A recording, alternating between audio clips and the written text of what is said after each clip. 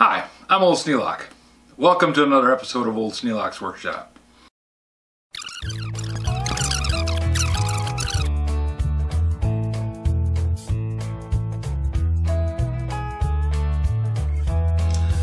Today we're going to be talking about tools. Not the tools that I have in front of me, although those are going to be a part of it. What I'm really going to talk about is tools that you use to hunt for tools. It sounds like somebody looking through their toolbox trying to find that screwdriver that gets buried in the bottom all the time. But similar, but not the same. The tools that I use when I'm hunting for tools are, first off, my eyes. Everybody knows that you can look and see the tools. That is, if you have eyes, if you can see. Not everybody has eyes that work, so sometimes you have to come up with other ways of doing things, but myself, I have eyes, so I'm going to work from that. So, you use your eyes, and you see, hey look, there's a chainsaw. And then you go, has a tag on it, says, for parts, has no carb, $10. Well, not only does it not have a carb, it doesn't have a bar. And if you get a chainsaw for $10, but you spend $150 on a bar and a chain, you really didn't gain much. Because then you have an old chainsaw with a brand new bar and a brand new chain that you're not really sure is going to work that well. But for 10 bucks, and you look over an aisle and you find this sitting. This happens to say McCulloch 19-inch bar and chain, 10 bucks. So you look at the chain and you go, yeah, it's still got a lot of the tooth left, and the rakers aren't all filed down. Looks like somebody didn't use this much. Either they put a new chain on it or they didn't run it very much. In either case, it's probably pretty good. Now the paint's still on the bar. That's even better. That means this bar hasn't been used hardly at all. Because, tell you, my chains and my bars, they're all wore out. And I don't use them that much. But I've had them for about 20 years. So, time, it works out. Anyways, the other thing I'm looking at is that the bottom of the bar is flat and the top of the bar is curved. Okay, that tells me that they never flipped the bar. Whatever time they did use this thing, they just started it up and ran it. Never did much to it. So now I have a $20 chainsaw with a bar and a chain. But it says it doesn't have a carb. And this thing was taped on. When somebody says for parts only, it's a big red flag. You go, oh man, is this thing even worth monkeying with? So I took the tape off and took the cover off. Since I've already showed you what this tag says, I can take the tag off. Look inside the cover, it's got one chip on it, right there. Not a deal breaker. But now I can look in and see that yes, the carb is missing.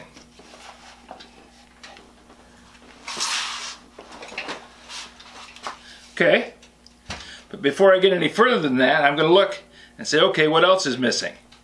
Well, it has the linkage to the pump, so the little oiler probably works. The linkage to the carburetor is still there.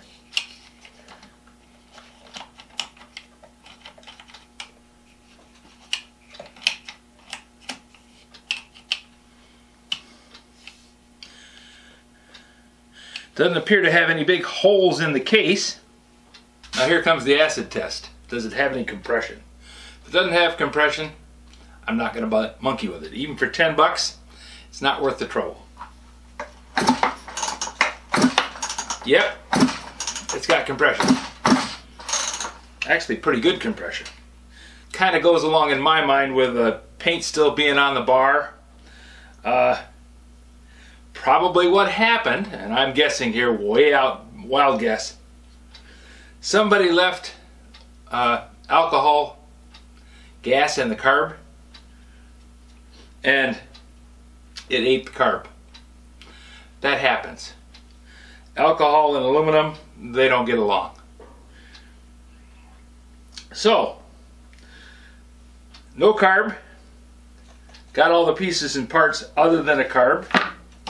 It's got compression. I didn't check for spark, but I didn't stand in the middle of the Habitat for Humanity restore and pull the plug and do all those kind of things. I'm thinking that it probably has spark. Most times it does. If it doesn't, then that's going to be another issue. Might be a deal breaker. I'd be in it for 20 bucks and I'd have a bar and a chain that I could probably sell for 20 bucks, so I think it's still a wash. So now I get out the main tool that I use when I'm hunting, which is my cell phone. Now this is a smartphone. It just happens to be a Samsung. It's about 12 years old. So it's not the top of the line, but then neither am I. And I can look in there and go, okay, eBay.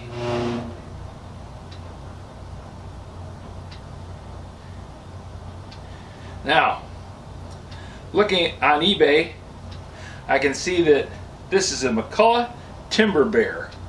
It says it right on the side of the air cleaner cover there. So a McCulloch Timber Bear has a Walbro HDB 6B carb. And they go for anywhere from $76.23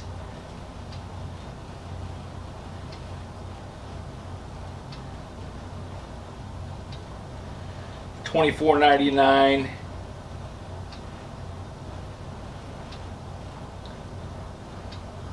And today's not a good day to buy a Walbro carb because they're running about 24 bucks. So that makes it a $44 chainsaw. Okay, is it a $44 chainsaw?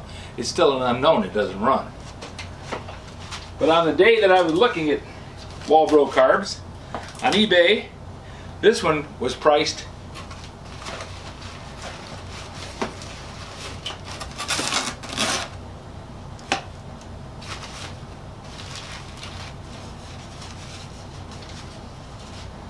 at $8.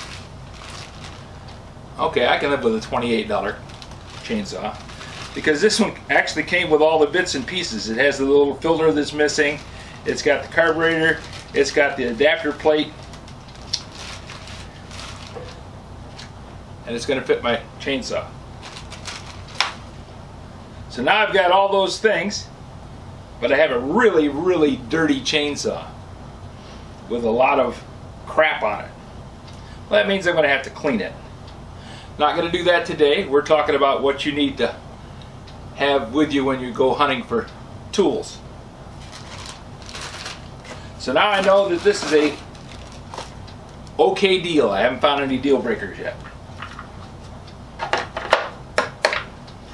I just have to clean the chainsaw, mount the chain and bar, and mount the carburetor and see if it runs.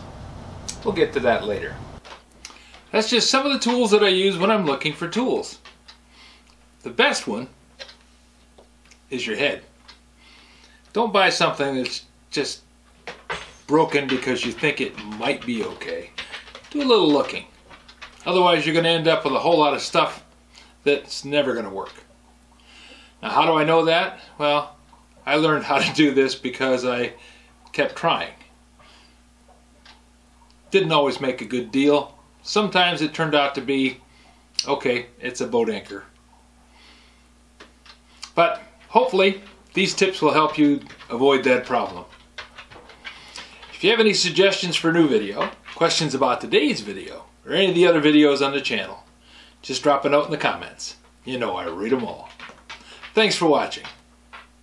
This video is not to be viewed by anyone under the age of 13 in the U.S. or 16 in the European Union, without the express written permission of the parents or legal guardians of the underage person. Such written permission must be on file at the local government entity in charge of enforcing the rules and regulations established by the FTC.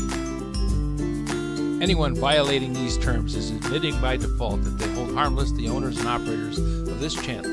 Any and all questions should be addressed to your local branch of the FTC. you.